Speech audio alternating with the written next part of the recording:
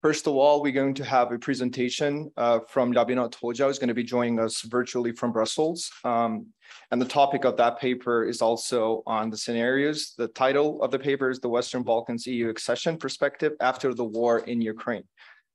After the presentation, each panelist is going to have 5 minutes of their opening remarks and maybe some reflections on the key findings of the paper. And then, of course, I'm going to take full advantage of my position as a moderator. I'm going to be asking a few questions to the panelists. And after that, we will open the floor for the audience for any comments or questions you might have. So without further ado, I'm not sure if we have Labinot on Zoom. I think, Labinot, can you hear us? I can absolutely hear you. Can you hear me? Okay, that's great. Yeah, I can hear you very well.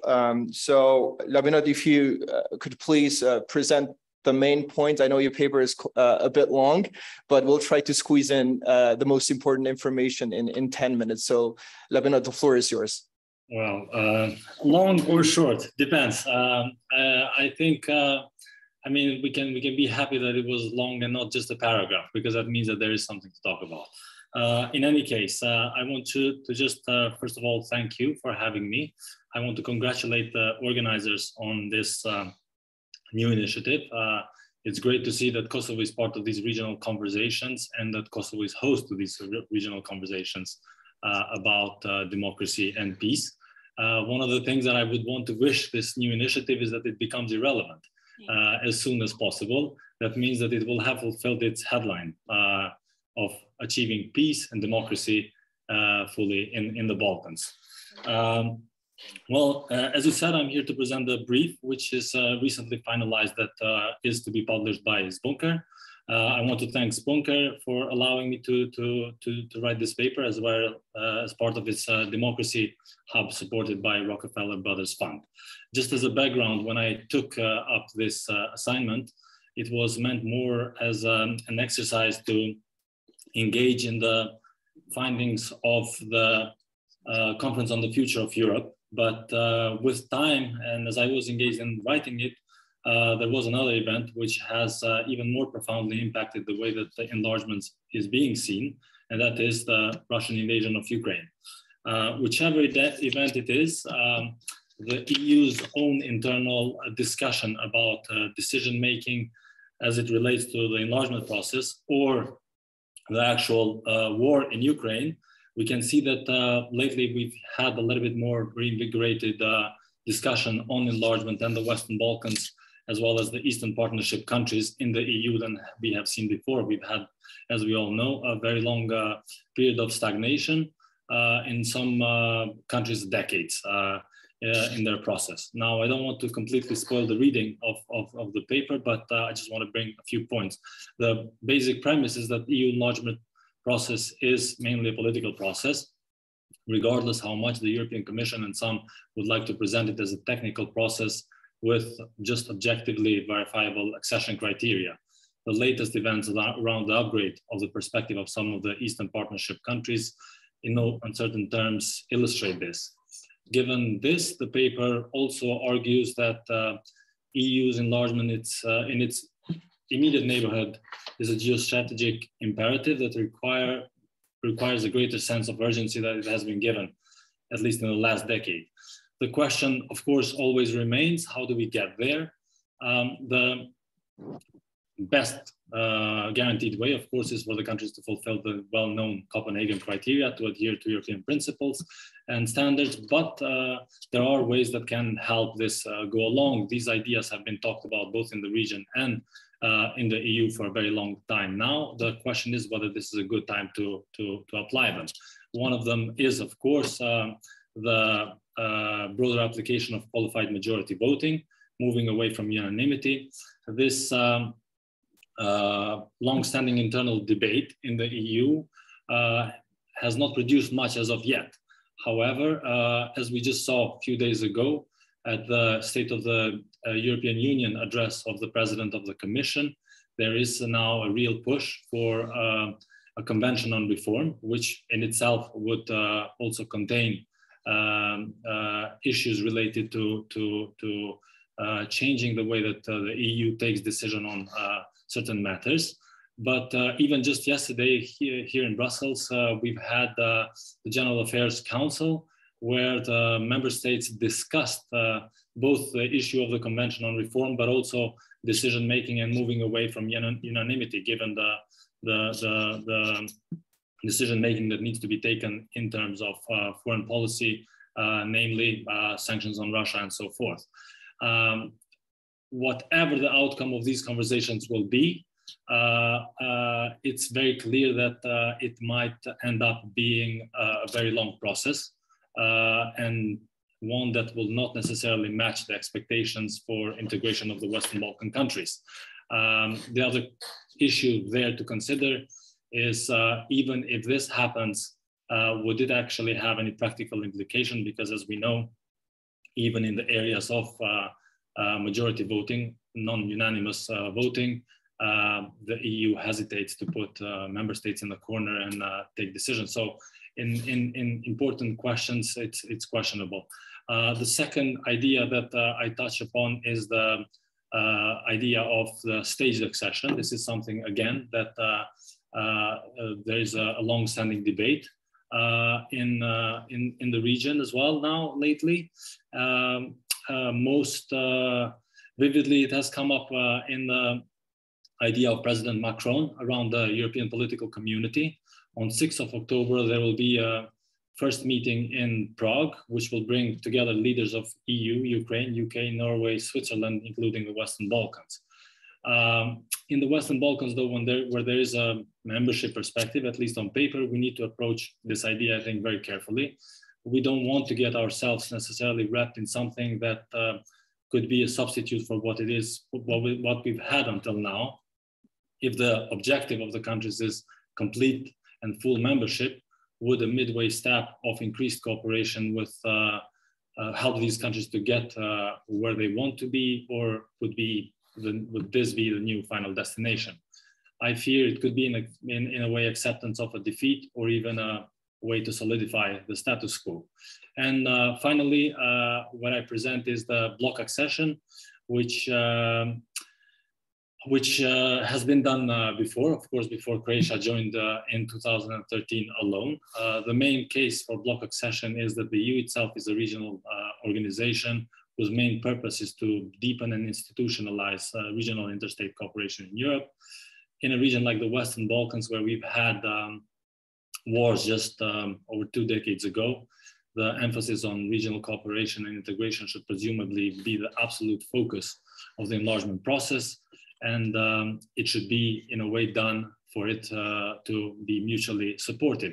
Now, this is, as we know, part of the SAAs and the requirements that the countries have, the regional cooperation, good neighborly relations and so on. But there is at the same time ongoing at a practical level some sort of practice of promotion of internal competition through things like promoting frontrunners and so on.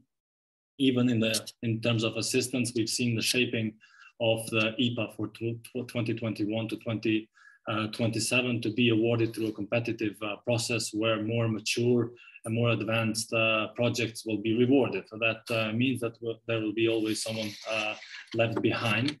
And in this context, I also present the fact that the 6 countries together could be a more attractive opportunity for the EU in terms of a single region and a market.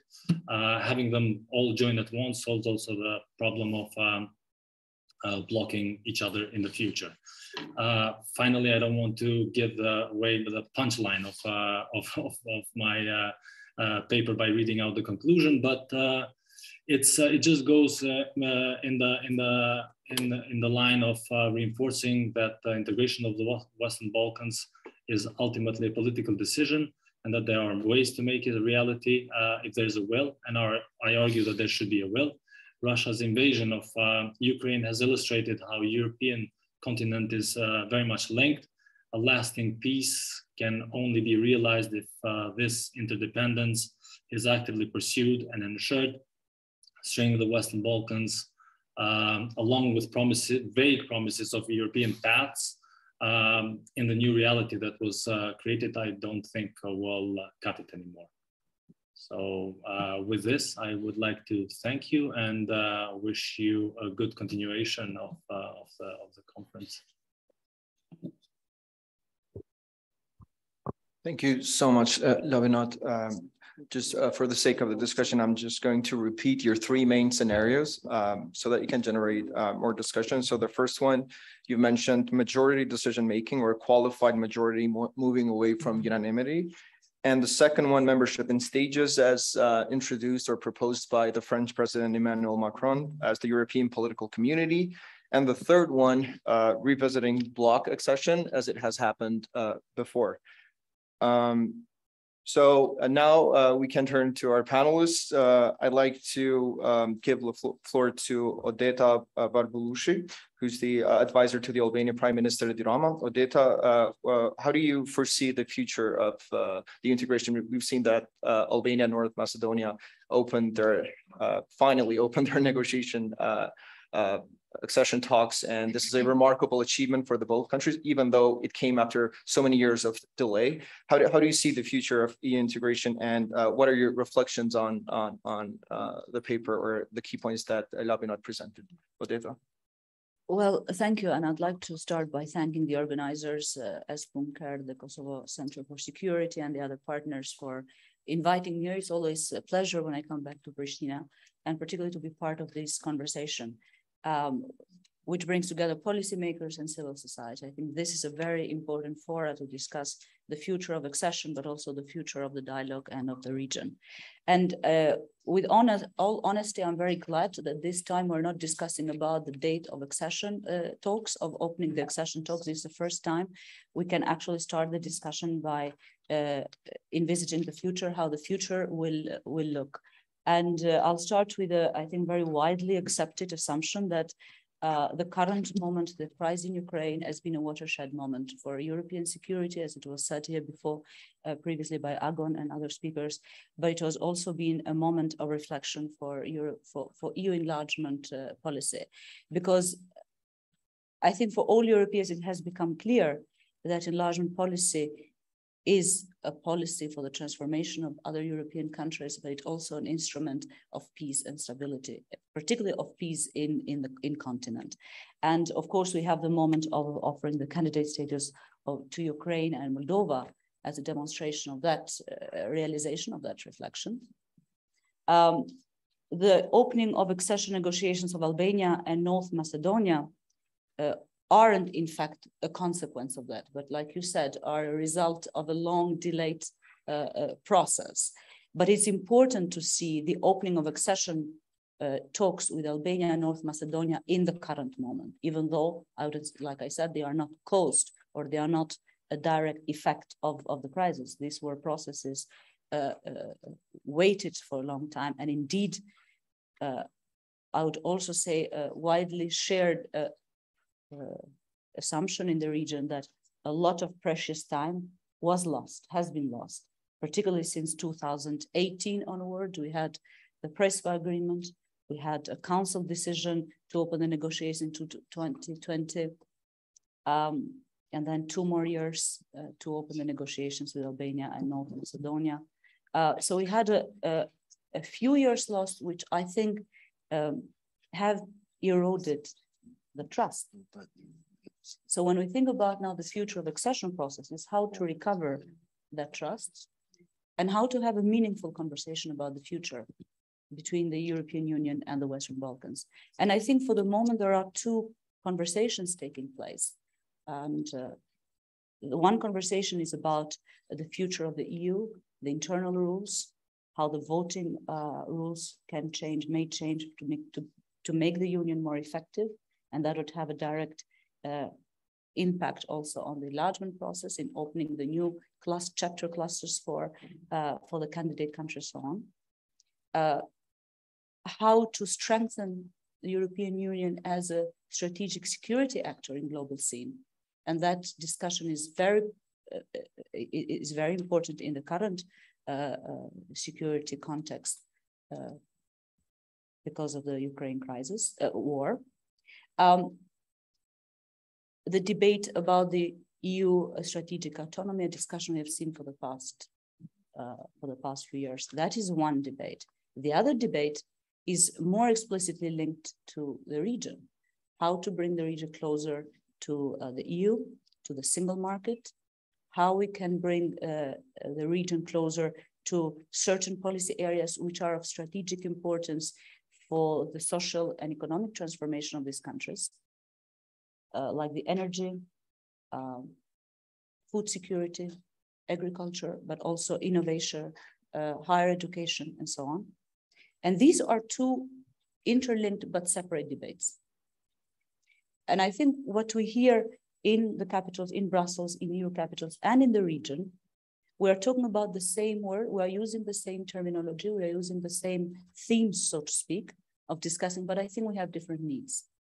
And I think it's very important to send this message, to have this conversation between the EU and the region, what the region needs for the moment. And I think in this connection, there are two important arguments to be made in this particular moment, both by policymakers and also civil society and those working on public policy and EU affairs.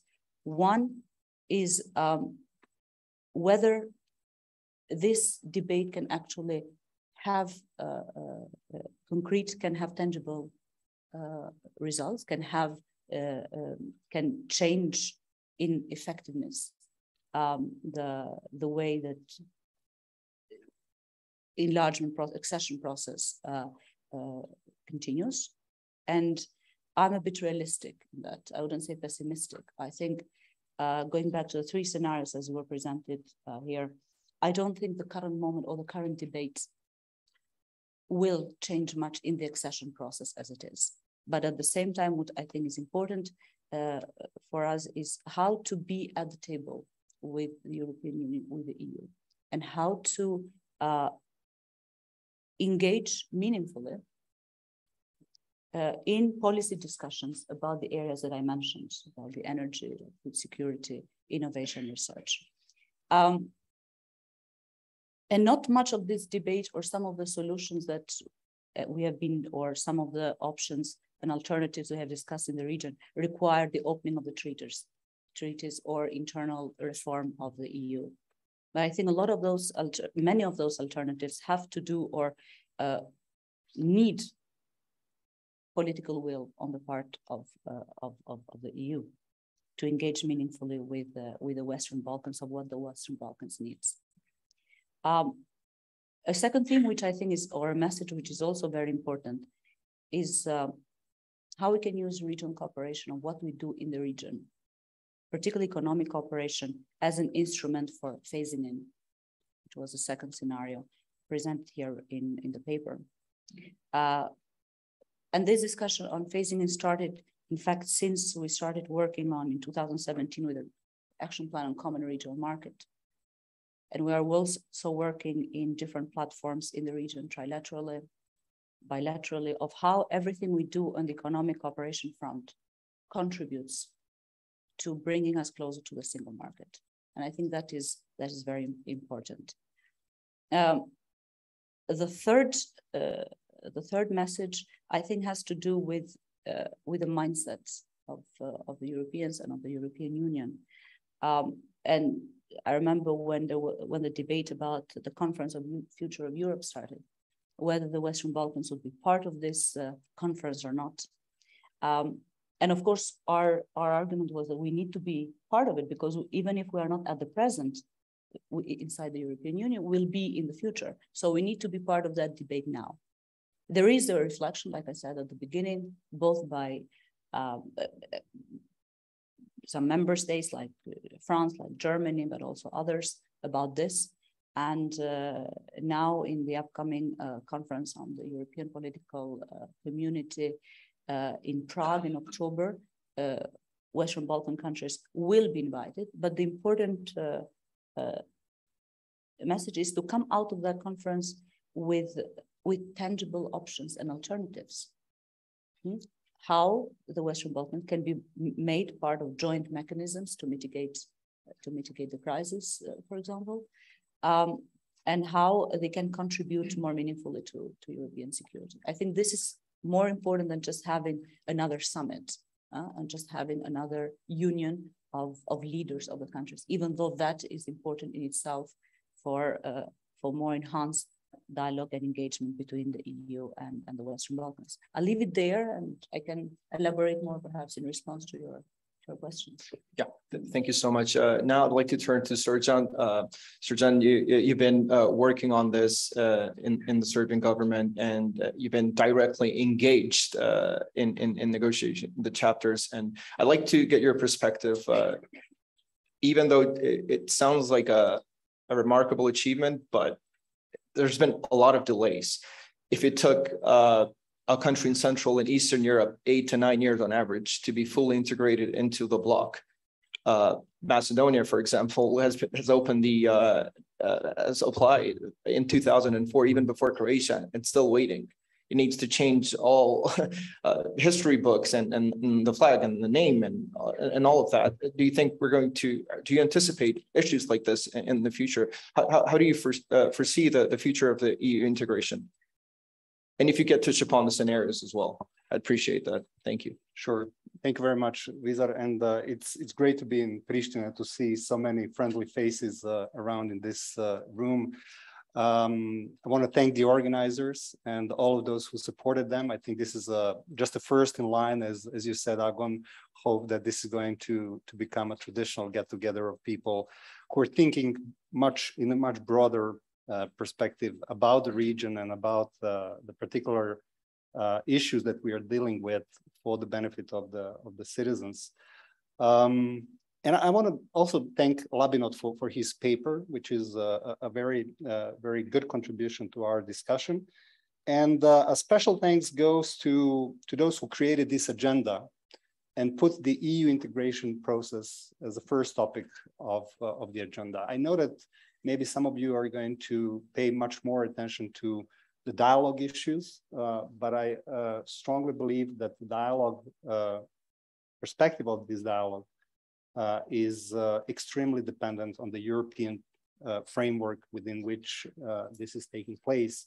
And thus, on behalf of us who are a die-hard Euro enthusiast in the region, it's not very, how to put it, accustomed these days that you can talk about European integration perspective in general in gatherings like this. So special thanks goes to those who created the agenda and put this in a central point of important discussions that we are going to witness during the day.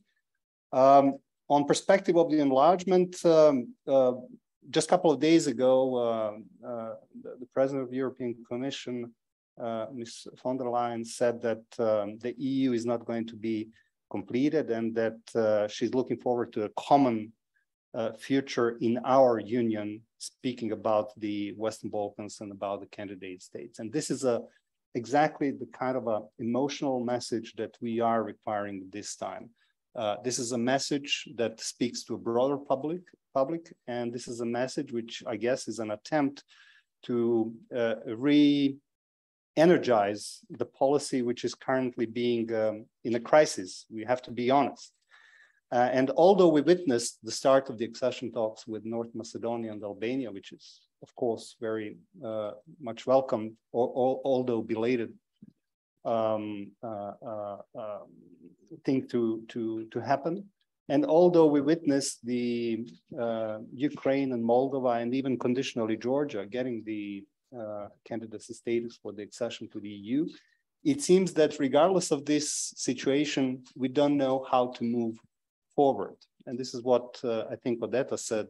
There is an important question of how to move on, how to get to the goal, which is being widely described, rightfully so, as a strategic common interest of both the EU and the Western Balkans.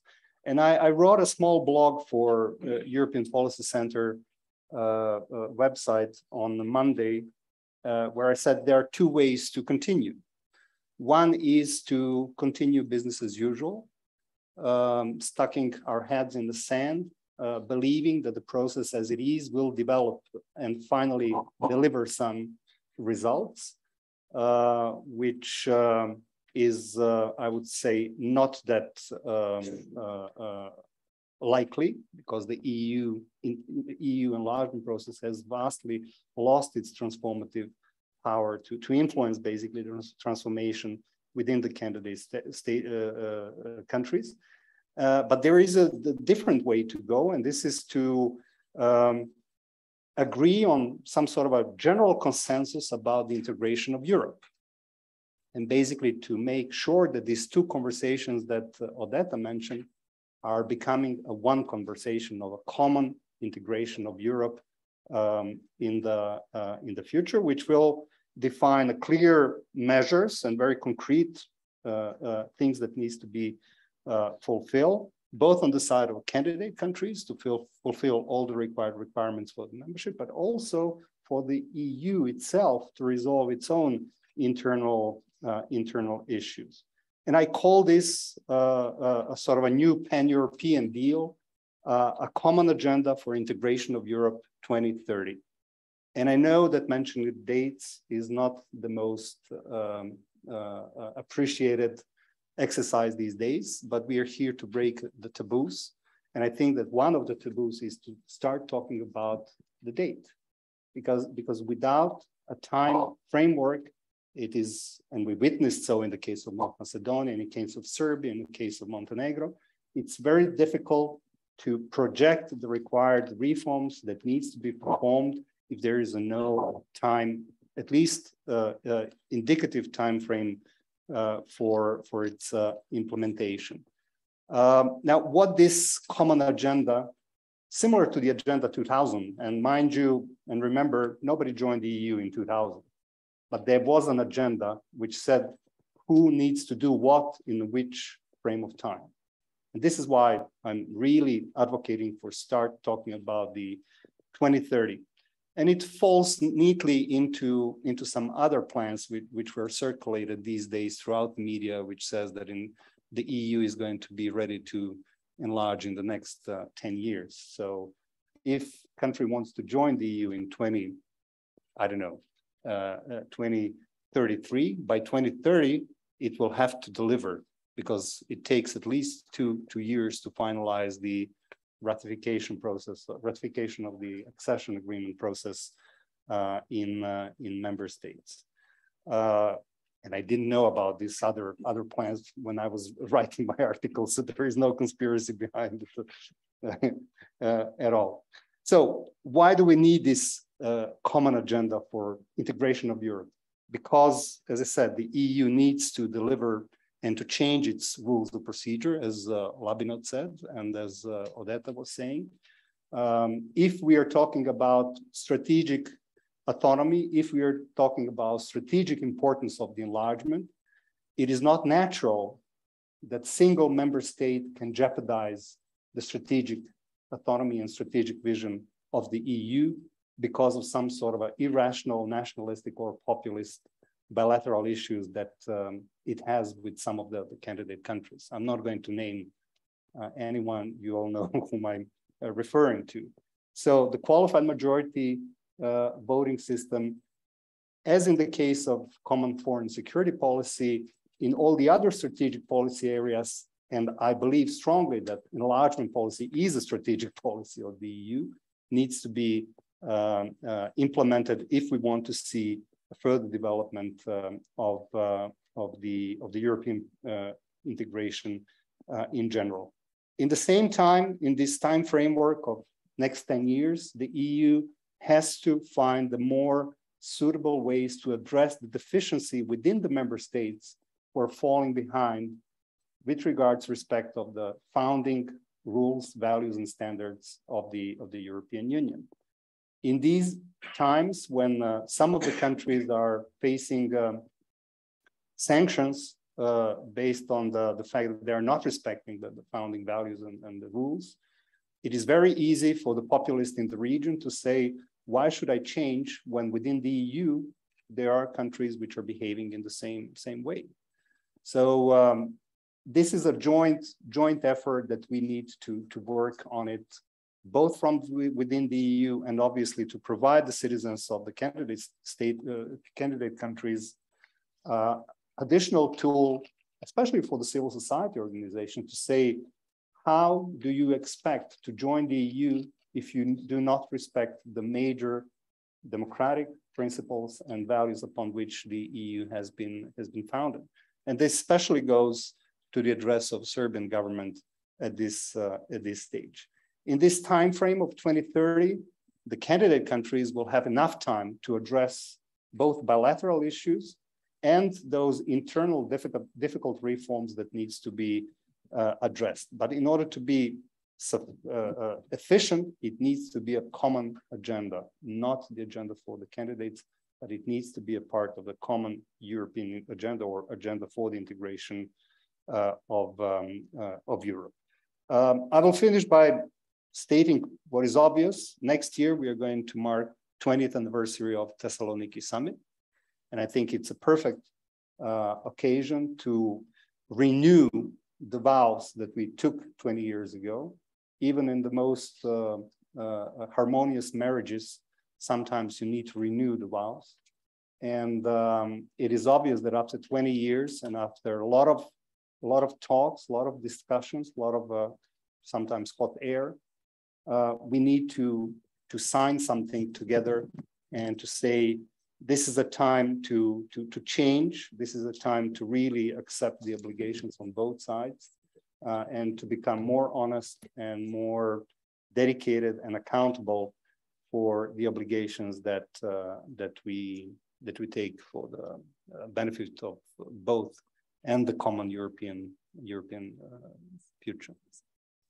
I'll stop here. Thank you, Srđan. I'll turn to Simonida now.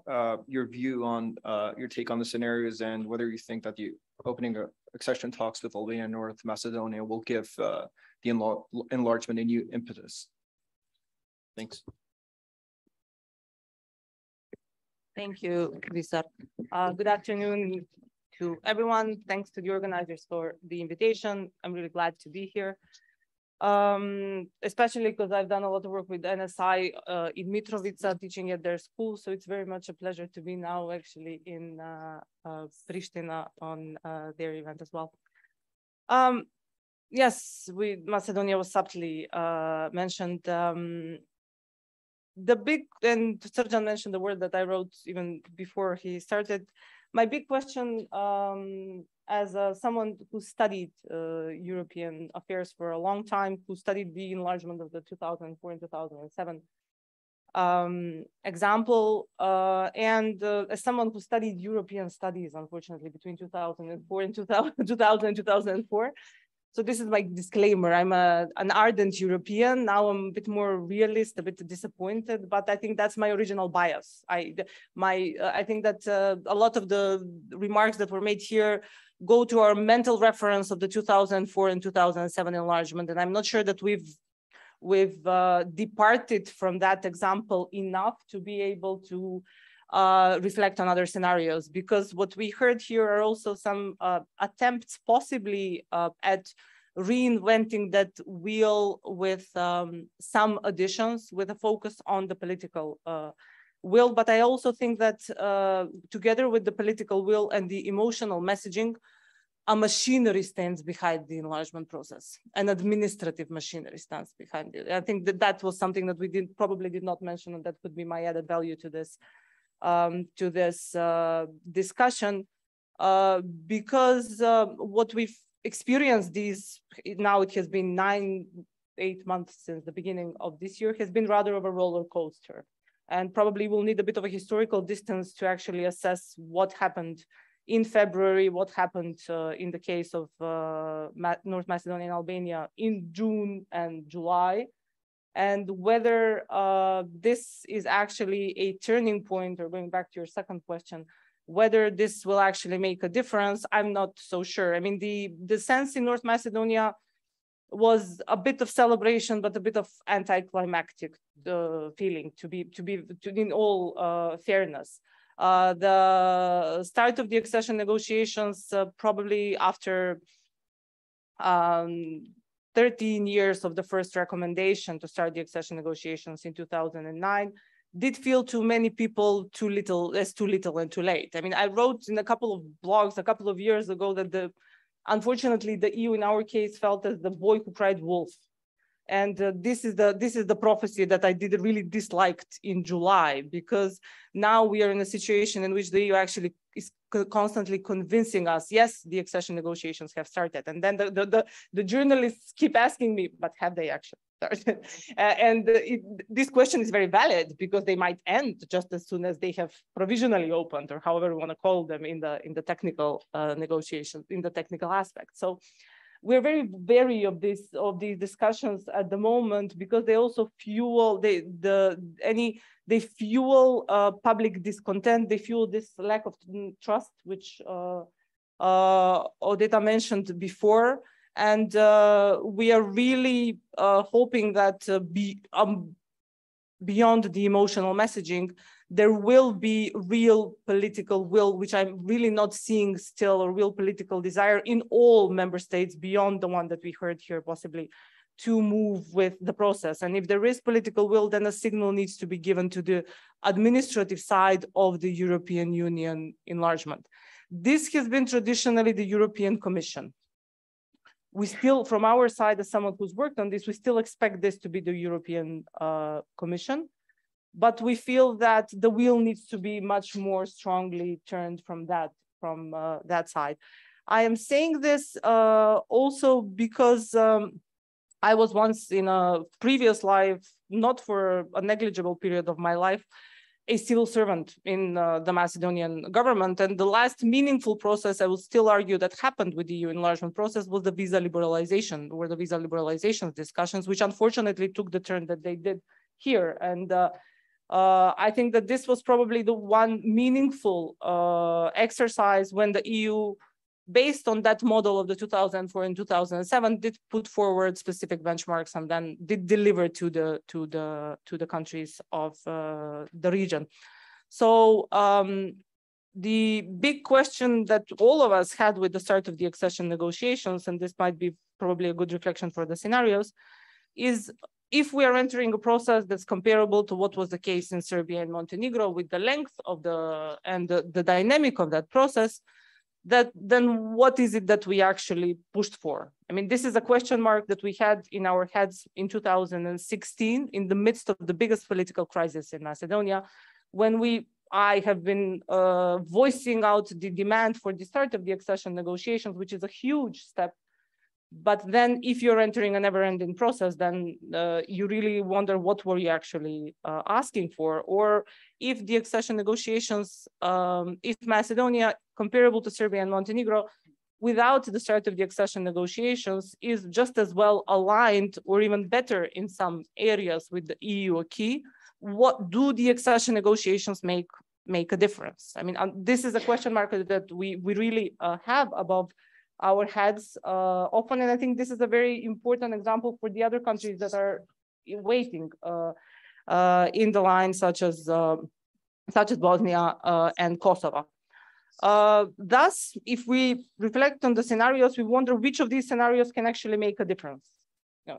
QMV for sure can make a difference, but going back from my original sin of being someone who studied European integration, I'm very wary if I will see it in my lifetime. And to be honest, I mean, it's a very blunt answer, but this is something that we also discussed in 2004. This is something that goes back to the question marks of the bigger enlargement process. And I think it's good that it is on the table. It's unfortunate that it was brought to the table also on an example that feels very closely to me. That is usually the example that's being given is to the bilateral abuse of the process.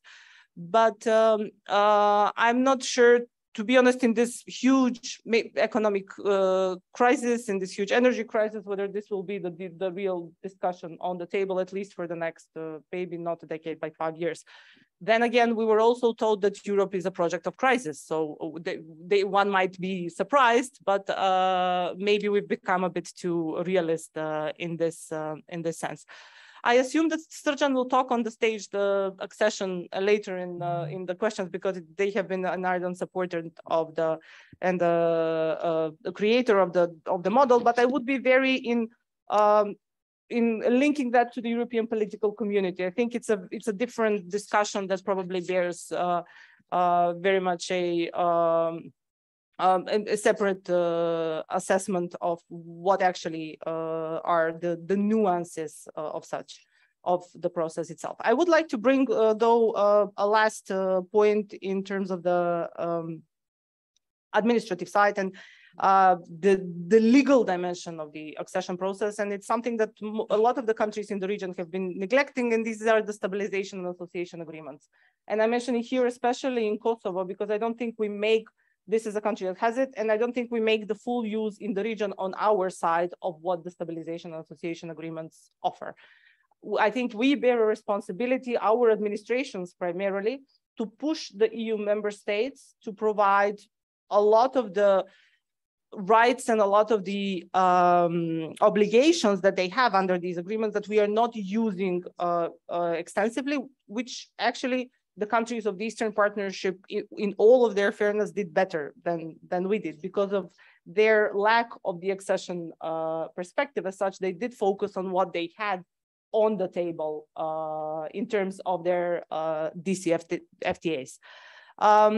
Ukraine and Moldova being in the pile of the candidate countries, I think will create a pressure on the European Commission to actually deal with these issues more strategically. I think they can't be put to the side, but for how long will it take for the administrative tools to be awakened? That's a different question that we are yet to see.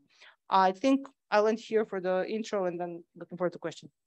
Thank you so much. I'll turn back to you, Srđan, before I give the floor to Odeta. You said in your opening remarks that we have to be accountable, we have to be more dedicated and honest. And I think that's very important. So let us be honest for a moment. What is happening? So I'm using Serbia as an example here. It's perceived as the front runner of the EU integration alongside Montenegro, but today, when war is back in Europe, Serbia, with the exception of Belarus, is the only country that hasn't imposed any round of sanctions against Russia.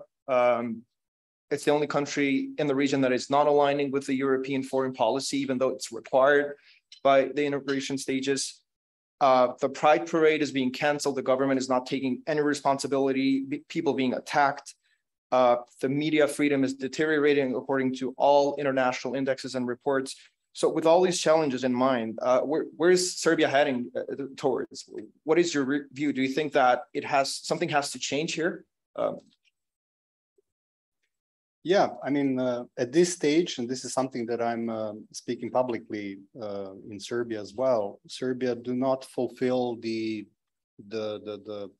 elementary Copenhagen criteria for the accession to the EU. There's a lot of question marks with regards to respect of minority rights, with respect the independence of judiciary, with respect of freedom of media. Freedom of speech is sometimes under threat because of the media captured scene that we are experiencing. So Serbia at this stage is at a much lower level of fulfillment of the elementary Copenhagen criteria than it was in 2014 when we started the EU accession talks. But this is not exclusively due to the internal politics. It is due to the lack of European perspective for the country. And the thing that Serbia shows the best is that the transformative power of the enlargement process is not delivering. There is a serious issue with regards the lack of condemnation of some phenomena happening in Serbia on behalf of the EU officials. It is obvious sort of a coexistence of lack of interest for integration on both sides. The EU was not interested in the past couple of years on the enlargement of the EU. That was recognized in Serbia, not only in Serbia, I would say in some other countries of the region as well. And thus, there was this pushing power that would support pooling efforts, or rather pooling power that would facilitate the pushing efforts from within, making pressure on the government to change certain politics. And unfortunately, Serbia at this stage is a poster child of how enlargement process in given circumstances is not delivering this transformation that was required. And we, together with our colleagues from the Center for European Policy Studies in Brussels, we basically proposed how to move this in a very concrete way, how to move enlargement policy forward by introducing these stages of the EU accession. The stages are nothing more but the checks and balances that would require from the candidates to be accountable throughout the process. Those who are more accountable, those who are more successful in delivering what are the requirements of the EU membership, will get stronger incentives, both in a financial sense, but also with regards to participation in the work of the EU institutions. And that would send a message to the public. Don't underestimate the power of public. To see that some benefits of the EU accession process are within the reach in an early phase, in an early stage of the EU accession. Obviously, the whole model was based on the assumption that there is a lack of confidence, that there is a lack of trust between the two sides, between the candidate countries and the member states. The member states lost their faith that the candidate countries can change in this process, based among the others on the example of Serbia. While, as I said, the candidates saw that this is an open-ended process with no guarantees that there will be prize at the end of the road, and thus the both sides lost the credibility. This is why we propose this stage accession model as something that can re-energize the whole process and provide guarantees on both sides that yes, the accession and the membership is at the end of the road, and yes, these countries will change due to these checks and balances which are introduced early in the process. It would enable also a healthy competition within the region, something that was mentioned before, and that was present in the visa liberalization negotiations, where I'm sorry to say, but even Bosnia and Herzegovina at the end realized that they can catch up with the rest of the region if they join the region in the efforts and compete in a very healthy basis. So there is a way, but the wheel is still, I would say, missing on both sides. Thank you, Srđan. Back on that note of the power of the public, checks and balances, media undoubtedly plays an important role on this. And I'd like to turn to Odeta. According to the Reporters Without Borders, their World Press Media Index, in just 1 year, from 2021 to 2022, Albania dropped 20 places. So my question to you, do you think that even though this long process has begun, do you think that the government, the Albanian country is moving into the authoritarian direction? And how does this affect Albania's EU integration aspirations? Okay, I haven't seen that specific data. I think if we take in consideration 2020, 2022, there are developments which are across the region and across Europe, and it have, well, first to do with the pandemics, and second to do, I think, if we speak of the current moment also of the war in Ukraine, and I think a third development is the revolution of social media and digitalization. And if we take Albanian case specifically, what we see is, I would say, a very vibrant debate in the media. Whoever lives in Albania can attest to that. Whoever follows the Albanian media can attest to that. And I think that sets Albania apart, in fact, even from a number of countries in the region, to link it to your first question, I think. And you can hear everything in the media to the extent that actually it becomes very difficult to find the truth.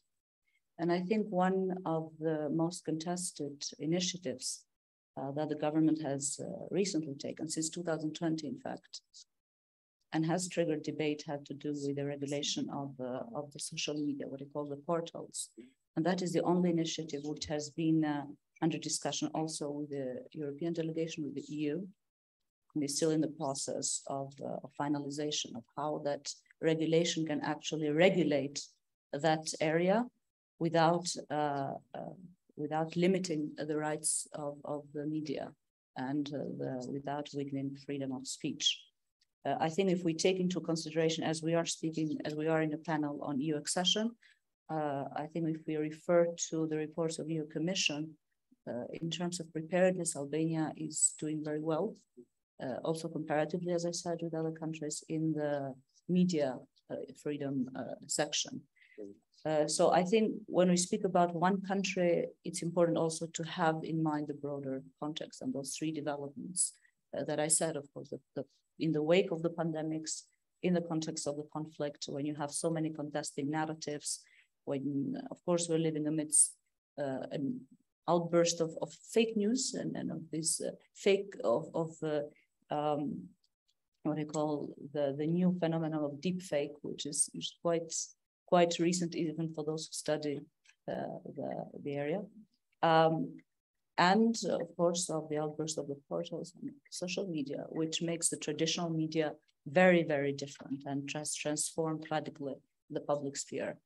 So I need to check the data that you referred to, but I think linking it to the current debate about the EU accession, I think that's one of the areas where Albania is faring quite well, and it's not one of the areas where of course, it's an area we need to keep into constant attention. It's part of the Copenhagen criteria, it's part of our other political criteria, but it's not one of the areas that you could think that, or one can conclude that there are any backsliding in the case of Albania. Thank you. Thank you. I'd like to turn to Simonida now. You mentioned that the opening of negotiation chapters has created this anti-climatic wave, or wasn't perceived very well, maybe with mixed feelings from the population. So I'd like to ask you, do you see a risk for increased right-wing populism or nationalism, considering how the dispute with Bulgaria was handled? Just for the sake of clarity, it's not opening of chapters. We are in the screening phase together with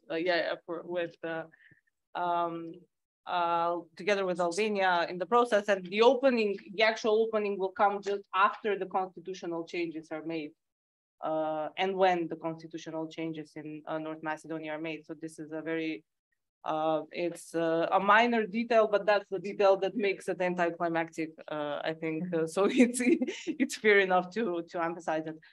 Right-wing populism. I think the biggest risk that we see and that I see is the delegitimization of the European idea. That's the risk that we've encountered for a decade now. And it was even during the Greek veto, it was even miraculous as to how we managed to maintain the dedication to the European accession, both among the population, but also among the public. Unfortunately, we have, since the last elections, we have a minor represented in parliament of 2 members who are anti-NATO and anti-EU oriented. And this is a first in the Macedonian context. They've managed also to grasp a lot of attention at the local elections, and they also capitalize on the discontent of the youth. And this is a very risky path. But putting aside this specific actor, the broader question that bears an effect and bears negative consequences on many of us that appear in the media and contribute to the public discussion on the European agenda is how to actually explain some of the steps that were taken by the European Union and some of the trends that also Srđan reflected on in terms of the democratic backsliding in the EU itself, in order to support the democratic transformation of Macedonia, or to create an argument of the value of the goal of European accession in the type of process that we have had, which lasts already a decade and is likely to last for another one. Within a human lifetime, this is likely impossible. I mean, this is the question that we have really we've been faced over the summer in July, because for many of us, July and the way that the European some of the topics related to the Bulgarian dispute were inserted in our negotiating framework, have created even bigger sense of not even injustice, but a diversion from possibly from European values. This was a risky path to take. We warned many of the people that deal with European integration, also in the EU member states, warned that this is likely not the optimal path to take. The sense of urgency over the Ukraine war and the granting of the candidate status to the countries from the Eastern Partnership also created pressure to actually deliver on Albania and North Macedonia. The deal has been made. We have started the accession negotiations in the given circumstances, but long-term, actually, the sustainability of the process will depend on the behavior of each and every government in North Macedonia and Bulgaria, which was the case always. But in these circumstances, we have created a higher risk of abuse of these completely non-essential issues for the EU accession process, both for the nationalists in North Macedonia, but also for the nationalists in Bulgaria. I'm really hoping that we will see a scenario in which this issue will not be misused in the future. But it is a very, it's a fruit that's just hanging there, and we'll see who will actually dare to pick it up. Srđan, there's a general consensus that neither Serbia or Kosovo is going to be fully integrated into the EU without resolving their dispute. So in the last couple of months, we've seen a surge of new envoys to the region, the US envoy Escobar, the German envoy Srđan, Lajčák from the EU, and even recently the Greek ambassador to Hungary, Gramata, was appointed as the Greek special envoy to the region. In the last couple of weeks, we've seen articles that the French government and the German government have two new advisors on the region, specifically focusing on the Kosovo-Serbia dialogue. My question to you is, do you think that all these new envoys and advisors are creating expectations to the region? And if they do not deliver, let's say in the next 2 years, if nothing happens, do you think that we will go back to potential tensions or escalation, even verbally, between the parties involved? Thanks. Well, I think that nobody living in this region has the luxury of losing yet another opportunity to miss the opportunity to get something right. Last night I discussed with Nikola Dimitrov the situation in the region, and we came to a conclusion that our generation failed. We have kids now in the university, and maybe it's their time to take over some processes in our societies. But politicians like Nikola can look themselves in the mirror and say, listen, I tried and I delivered. And in general, when you think about these historical agreements and situations, and the responsibility of politicians, you can detect two sorts of politicians.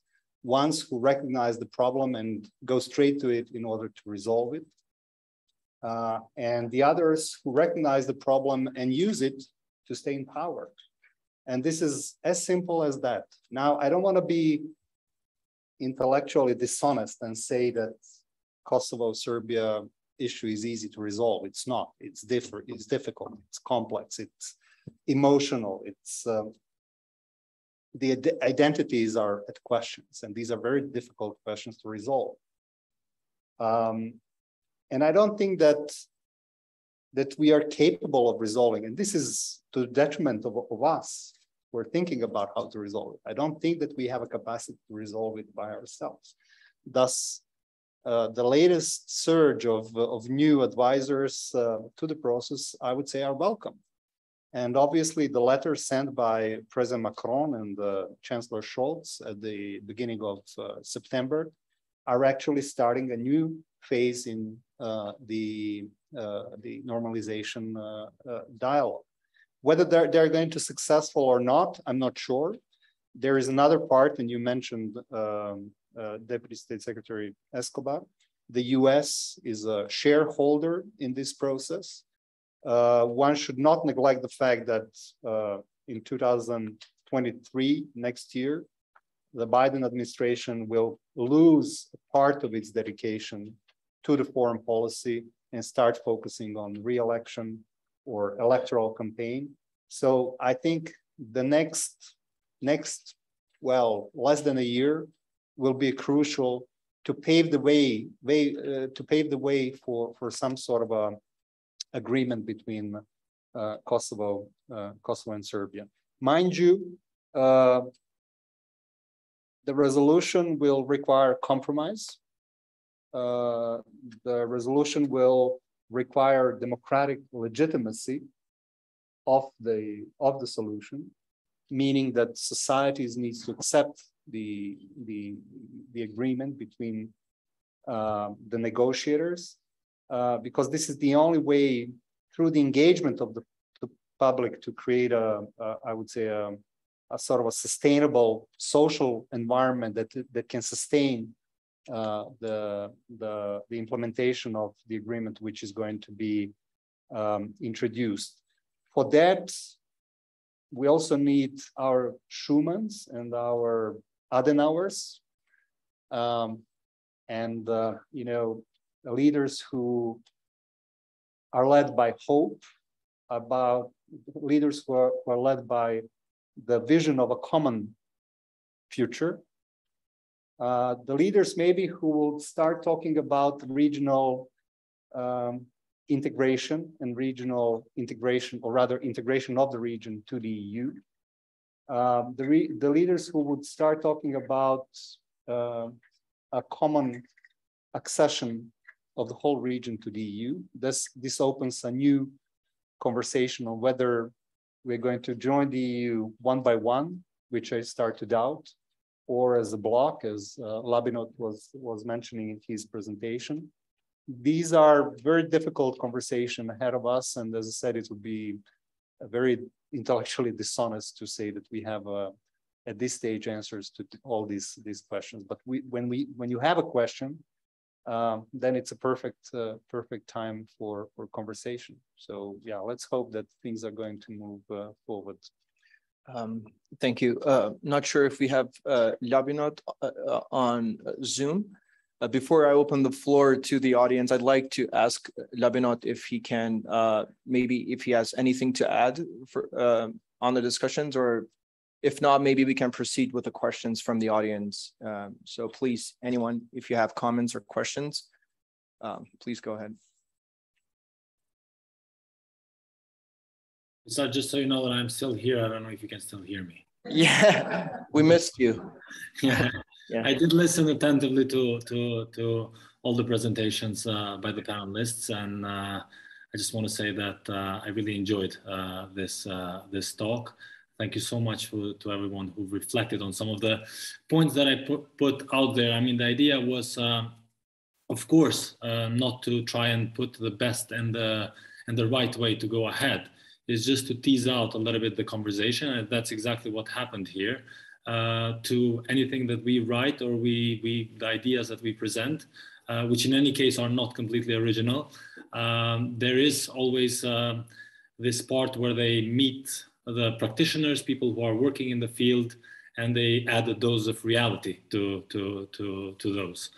So I think that I particularly enjoyed. I mean, one thing though I would like to say is that I feel that the conversation has gone a little bit from being strictly academic, especially when it comes from the region, as to what are the best ways for the countries to be able to move ahead in their European integration path, to a little bit more tangible and maybe acceptable. I mean, I just was mentioning when some of the papers were coming out of the region that advocating this, for example, the move on qualified majority voting on enlargement questions, it really seemed like a paper in a university and strictly academic. But right now we're having actually that conversation in Brussels by the member states.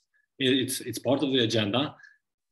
Questionable whether something will really come out of it or when it will come out, but at least it's happening. It's a little bit more. So I would just like to end my intervention here with, I saw and I heard quite a lot of hopeful messages in this panel, and I think that's very encouraging. Thank you, Labinot. Appreciate it. Okay, now it's time for the audience. Do we have a brave one? Damir, please. Thank you very much.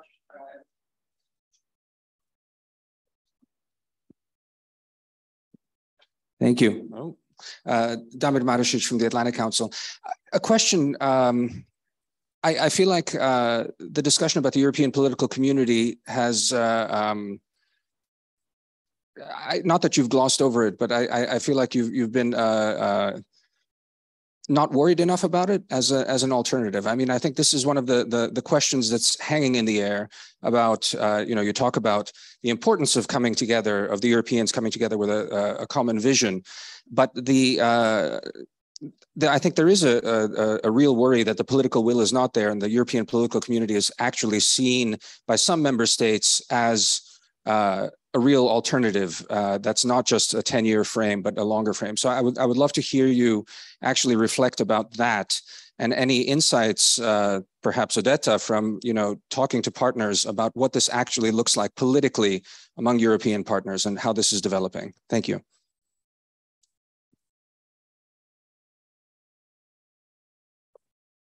Well, thank you, Damir. Yes, this is one of the main themes these days, isn't it? Particularly among Europeans, how we can relaunch this idea of political community.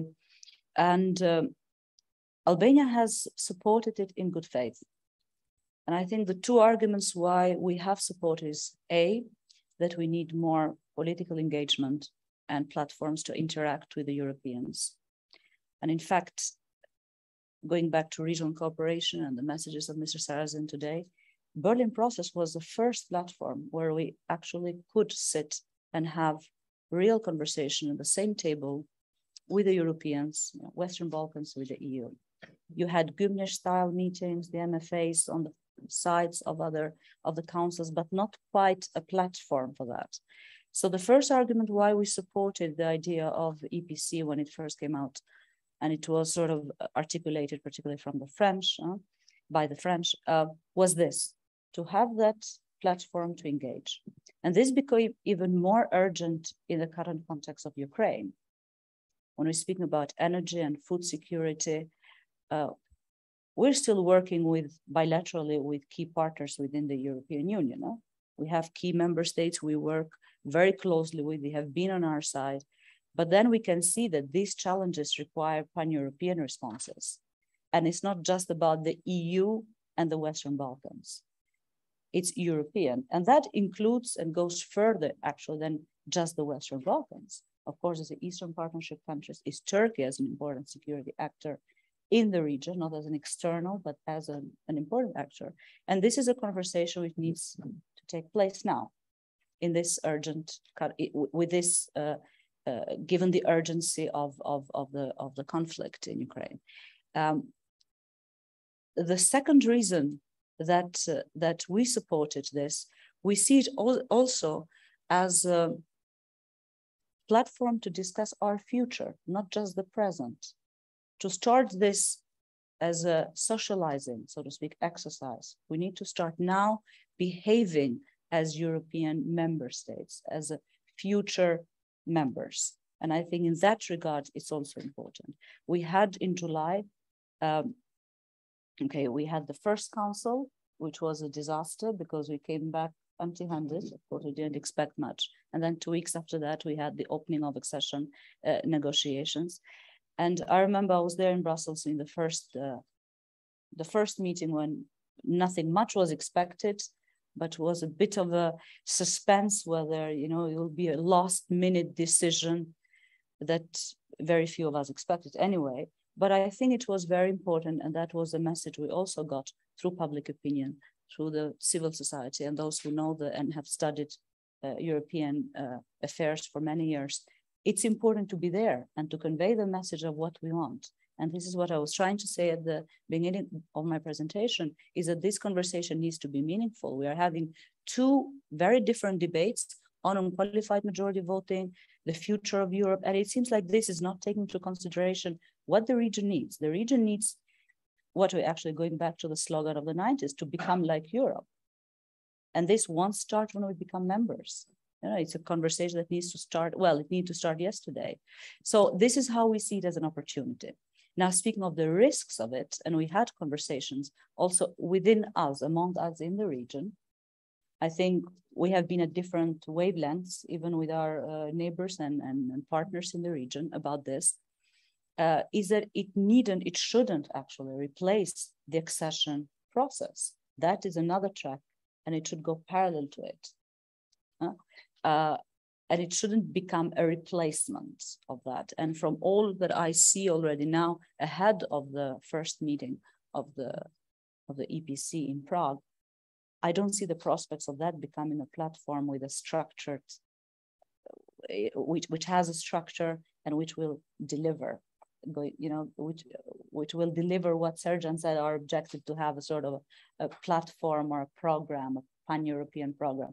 I don't see that taking place yet or being shaped. So that's why I'm a bit realistic about this. We have more urgent needs. I think we have more we need to have also realistic expectations of what that can deliver. And going back to the discussions about Europe and about having sort of this, you know, strategic autonomy, sort of more strategic presence in the global stage.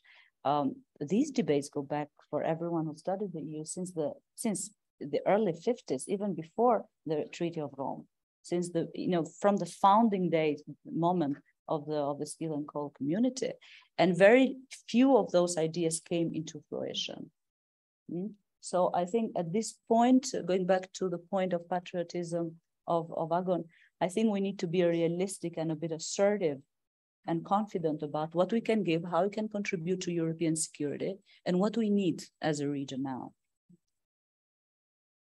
Srđan, would you like to say something? I just wanted to add, Sure. I agree with Odeta, obviously. I don't think that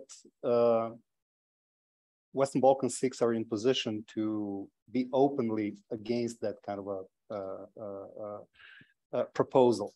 The problem is that it's very difficult to define the proposal itself. At the speech at the Sorbonne, or was it in Strasbourg? I forgot. Strasbourg, yeah. Yeah. President Macron said we need a new organization. Now nobody's mentioning organization. They're speaking about platform, which is much more realistic, obviously. In the French non-paper about the EPC, there are more references on what EPC is not rather than what EPC is, which is very, very confusing. So in that sense, as I said, we are not in position to say no, but we need to be very, very careful to make sure and to reiterate by our representatives at this conference in Prague that none of the 6 is assuming that this is some kind of a replacement for the EU membership of the Western Balkan countries. The second point, I must say that some of the leaders in the region, including one of the country that I'm coming from, will use this opportunity as a source of international legitimization again. Again, going back to the original speech, there was a iteration, rather reference to the coalition of democracies and coalition of countries that share common foreign security goals. Now, if you analyze the broader European picture from that perspective, there is a serious question mark whether some EU member states fulfill this criteria and whether all the candidates fulfill this criteria and whether they will have the right to sit around the table of such a meeting. So it is obvious that from a grandiose political idea, it has deflated, and I'm afraid that this is going to be yet another traveling talk show that might have certain benefits, but I don't think that it can replace the nature, the transformative nature that enlargement brings to the countries like Ukraine, Moldova, or the Western Balkan states. Thank you. We have two questions from the audience. Yelan, could you please go ahead first? And then the gentleman in the back. So we can collect both questions and maybe we can try and answer both of them.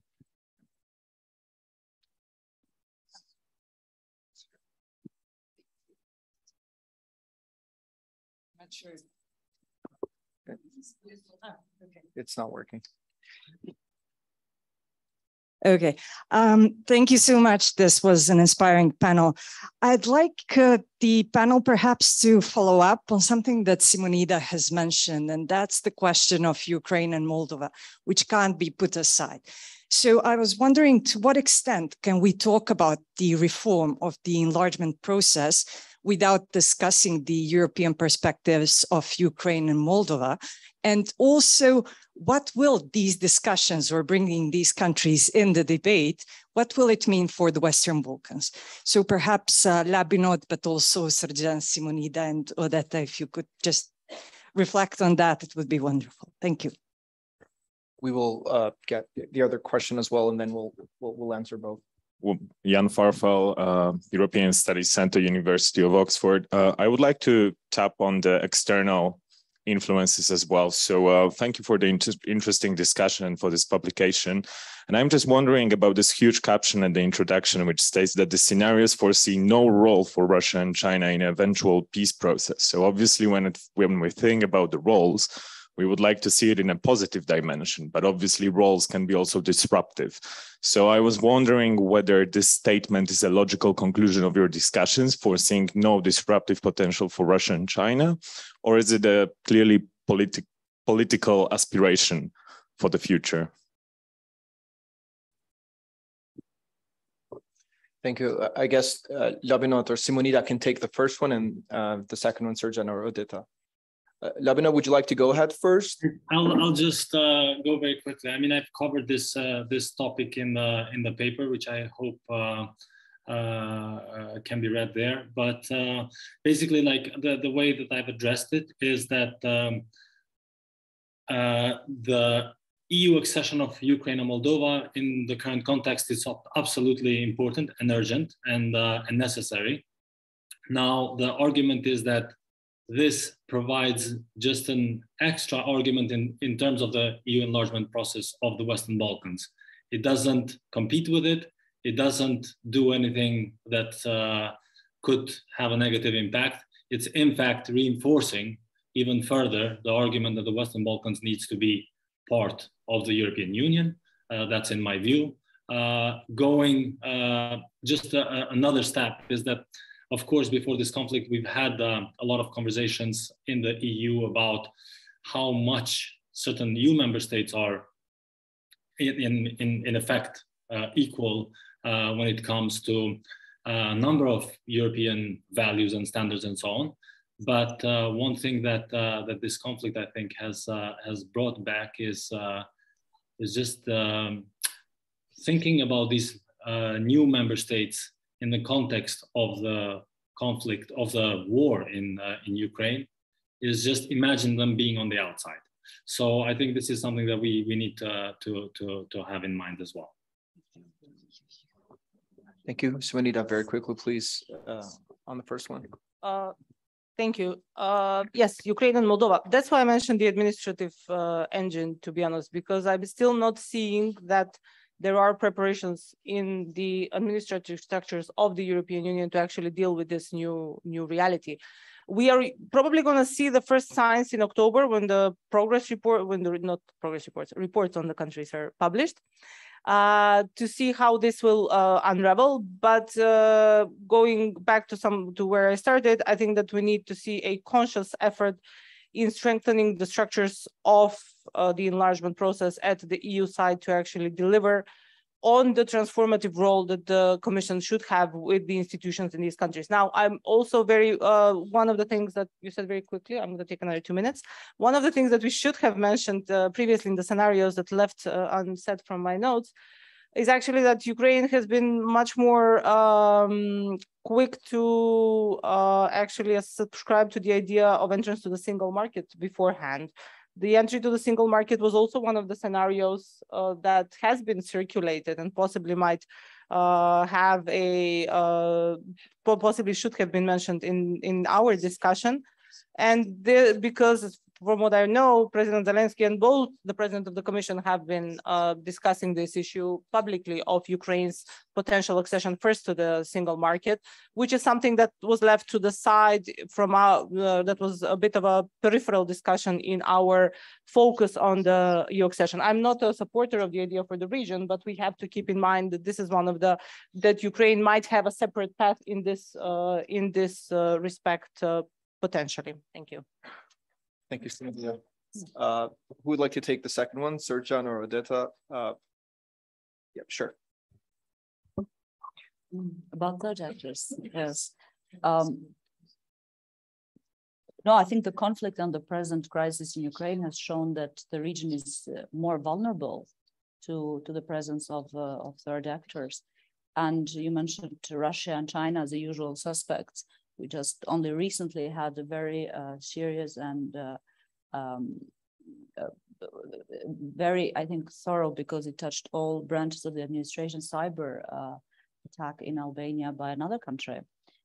So I think we need to be cautious about the presence of third powers in the region. And with regard to Russia, Albania is in a different position from other countries in the region because not much of a political influence or presence or even ideational or cultural presence.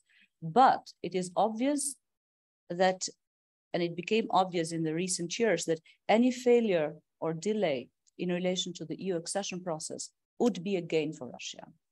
So Russia is not interested in democracy, in sustaining the model of the values and norms that EU represents. So I think that is important to emphasize in the case of Albania in particular.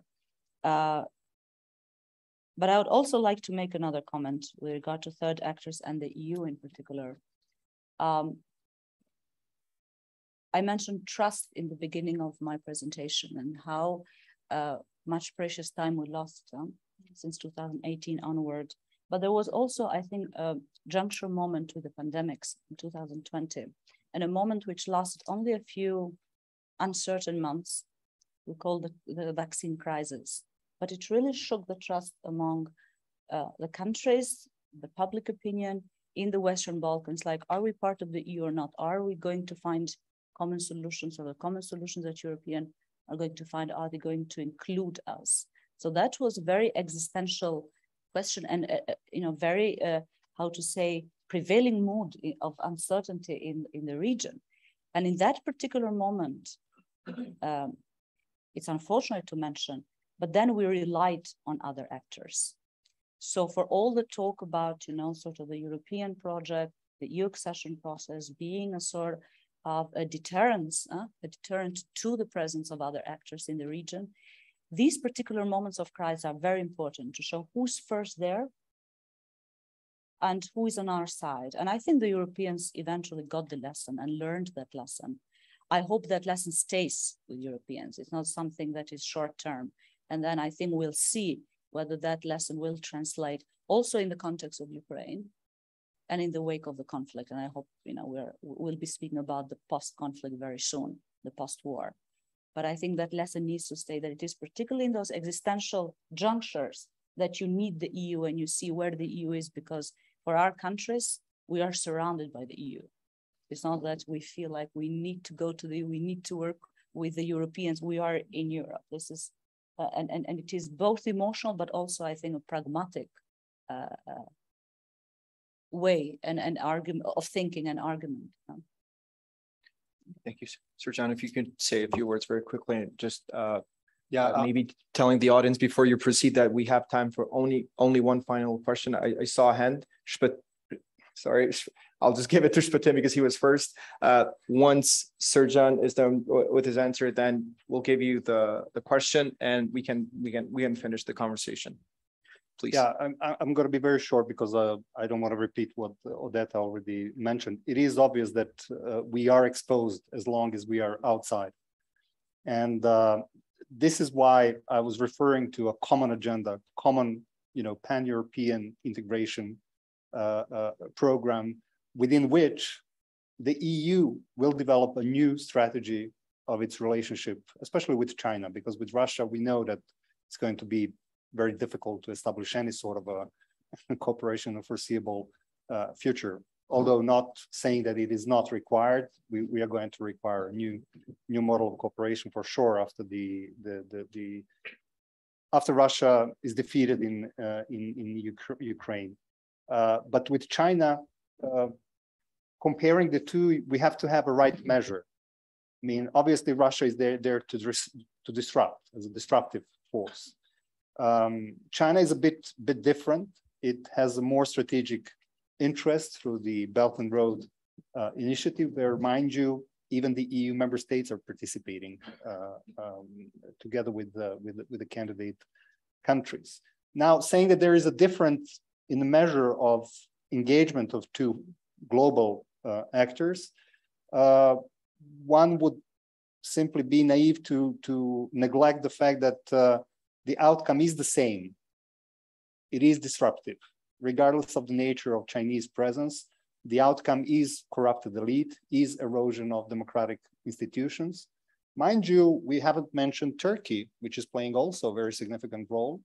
And sometimes our judicial power is under a serious pressure coming from Ankara on certain aspects of a legal cooperation between the countries. Being a serious investor, obviously they can throw their weight around and influence democratic processes and division of power in our countries.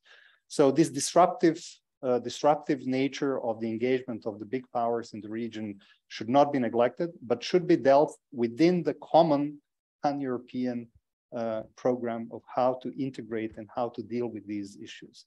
And this is why I was saying that these up to 10 years from now are sufficient enough to create a really common approach of how to deal with these issues.